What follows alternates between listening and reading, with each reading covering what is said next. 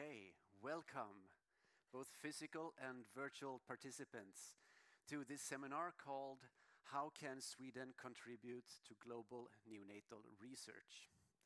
It has been organized on the initiative of Global Youth and Child Health, a section of the Swedish Paediatric Society and the Swedish Network for Global Child Health. Your hosts at this seminar are Olivia Brunell. She's a PhD in Global Neonatal Health, pediatric resident, and treasurer of Global Youth and Child Health.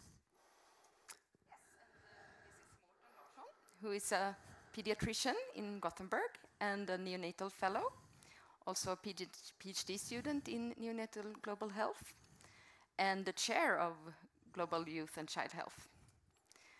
And all of us here today are interested, of course, in global neonatal health and research, and probably aware that in 2020 we had almost 2.5 million newborn deaths and another 2 million stillbirths.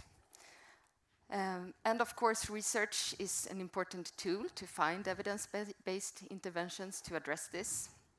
And the aim of today's seminar is for us to meet and discuss and try to find or fill gaps in neonatal global health and how to address this and how we in Sweden can best contribute.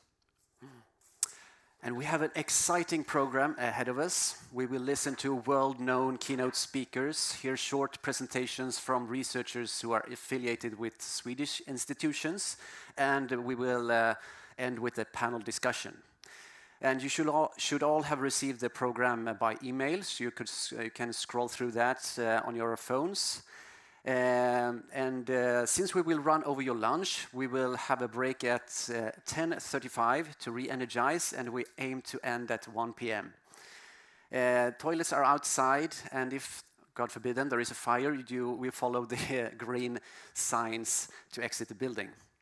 We aim to have time for questions after every speaker, probably just a few questions, but physical participants, you raise your hands, you get a microphone and ask your questions.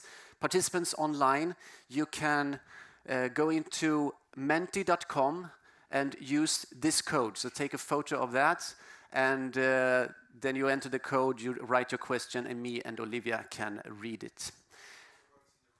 This also works in the room if you are too shy to raise your hand. So, now I think it's time.